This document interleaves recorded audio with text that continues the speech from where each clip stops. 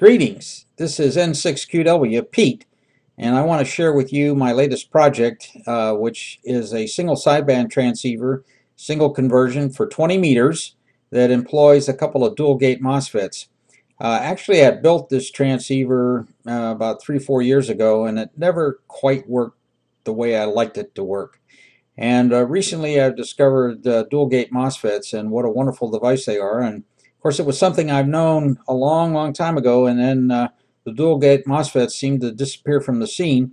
And recently I discovered that NXP Philips has a whole line of these dual gate MOSFETs, and boy, they're really inexpensive, around 40 cents a unit. And they are surface mount devices, but they have some really magnificent specifications. I took an on-the-air video using this transceiver, which you'll see in a few moments, and I tried to give you a feel of the transceiver construction itself. And basically, this is a bilateral transceiver, which means that some of the circuits in the transceiver are used both on transmit and receive. And it's a simple matter of biasing some diodes as to steer the signal. In one direction it's receiving, and the other direction it's transmitting. And so the bilateral stages are an IF amplifier right off after the IF amplifier stage, right following the receiver transmit mixer, is a bilateral stage using a BF991, and that goes into a 9 megahertz commercial crystal filter. And following the filter is another bilateral stage, a BF991 again. And that signal then flows into a homebrew combination product detector balance modulator. And the product detector and balance modulator are used, of course, on transmit and receive. From the combination product detector and balance modulator, one signal is steered to the audio amplifier stage, which is a 2N3904 and an LM386. And then on that's for the receive side, and then on transmit, the microphone amplifiers in NE5534 and op amp, and these circuits are turned on, biased on by the TR relay, which directs voltage either to the bilateral stages or to the stages that are not being used. The transmitter linear amplifier board also has a receiver RF amplifier stage on that board. And again, these are biased on, so essentially the TR relay is not in the antenna circuit, but the TR relay is used for routing voltages so that the steering, diode steering is enacted depending upon whether you're in receive and transmit. I've recently added to this an AGC circuit, and I borrowed the AGC circuit from the HICAS. For those of you who may be familiar with the W7 ZOI and WA7MLH paper that was written in QST in 2007. HICAS is an IF amplifier stage using a combination of FETs and bipolar transistors, and also has a AGC circuit. So I just borrowed the AGC circuit and had to do some component modifications to adapt to this specific circuit, but I've got it working, and I'm pretty happy with the way that turned out. The AGC only works on the receive side, and when it goes into transmit, then there's a little small relay which applies bias to the two bilateral stages, so that makes them a fixed gain stage. So you'll see in the video I'm in QSO with N8NY, and it's really nice to chat with Bob again. We've had a few QSOs in the past. And so I was running the outboard linear amplifier. The transceiver by itself only runs a couple of watts, but that's sufficient to drive a communications concept AN762 linear amplifier module all the way up to 100 watts. So it's very competitive. I've worked a lot of DX at the 100 watt stage, but I've also worked about 15 or 20 stations here running nothing stateside, running nothing more than about 2 watts. And in some cases, the one contact that could not believe I was running 2 watts. The signal conditions were absolutely perfect, and he thought maybe I was running at least 100 watts or so. So the video, which will continue here shortly, covers the actual transceiver in operation. Again, this is Pete, and my call sign is N6QW. Thanks for riding along with us.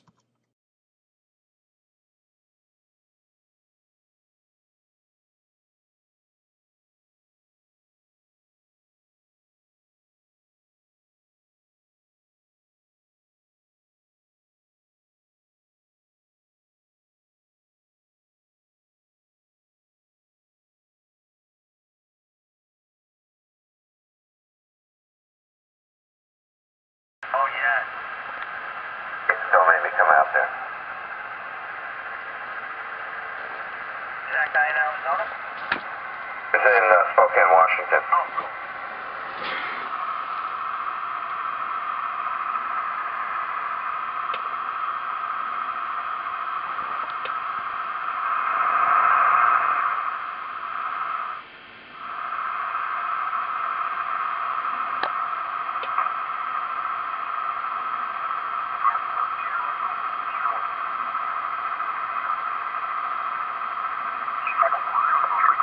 Kilowatt Delta 0, Bravo Echo Papa.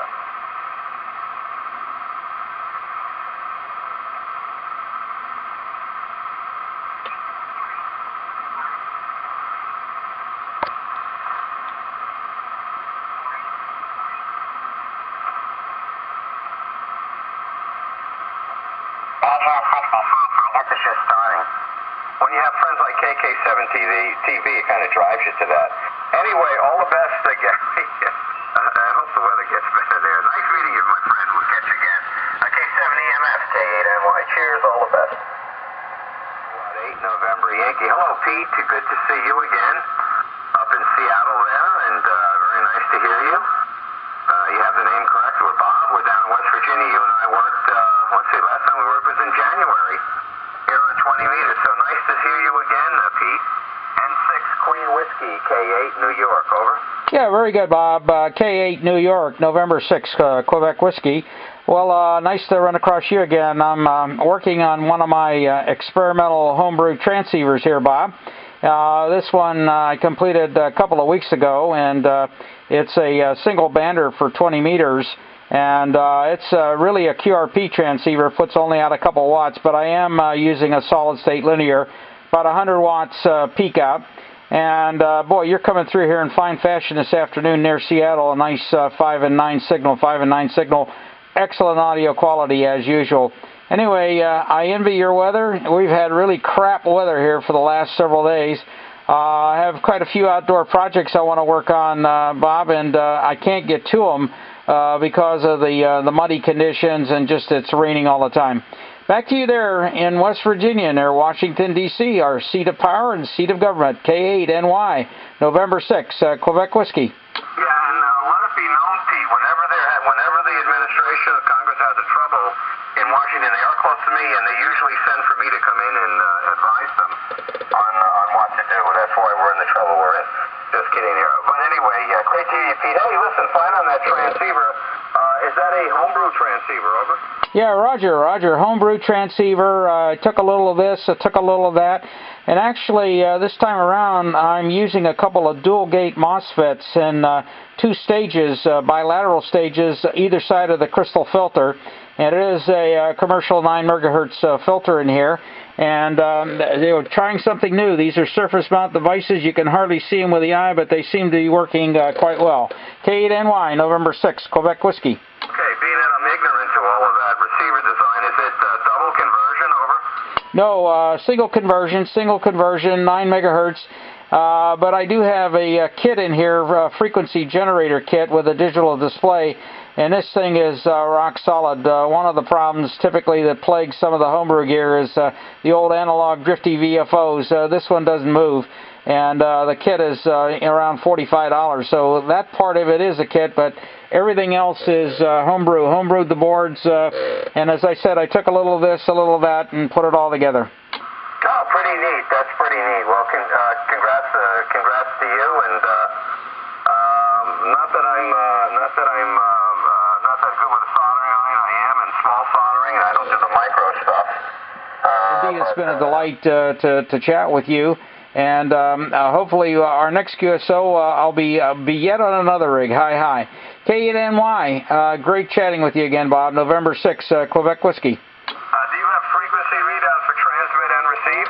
Oh, Roger, I'm reading 14185. Yeah, Roger, I'm just curious if you had that capability or if you just had to do it blind, over. No, that's what the kit for $45 comes with a digital display, although this version is an oddball display, and it is a serial display, and I'm building another version of this frequency generator that will use a standard LCD backlit. So it is quite large, larger than the normal LCD displays, and you kind of have to shine a flashlight on to see where you're at, but pretty accurate. It uses an Si570 frequency generator kit and really works well. Okay, very nice. Well, that's wonderful to hear. Congratulations, and fine on the new display that you're going to add on there as well. Pretty neat. I think it's great. Well, you have a good one, Pete. We'll catch you again, maybe on the next rig. Congratulations on the home brewing there. N6 Quebec Whiskey K8NY. All the best. 73. 73s, and thank you very much for the contact again, Bob. Real delight, and you're just sounding marvelous here near Seattle. K8NY, N6 QW, clear.